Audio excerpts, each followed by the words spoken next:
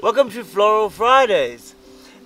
So this Floral Friday we'll be focusing on the mountain aloe, and this species is indigenous to this area.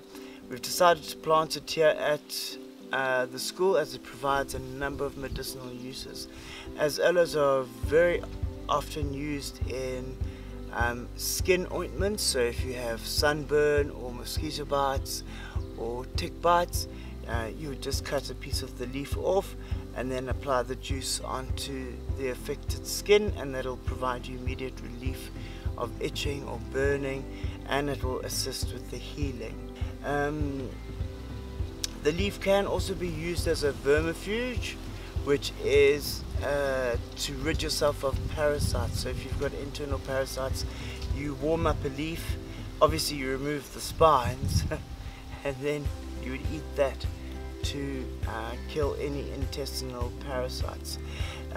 Before planting it in the ground, we need to prepare the soil.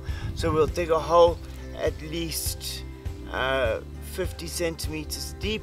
We fill it up with elephant dung and some leaves and branches just as long-term fertilizer, and then water the hole for 24 hours before putting it into the plant into the ground, and then put the plant in the ground covered with soil and talk to it really nicely to encourage it to grow super strong.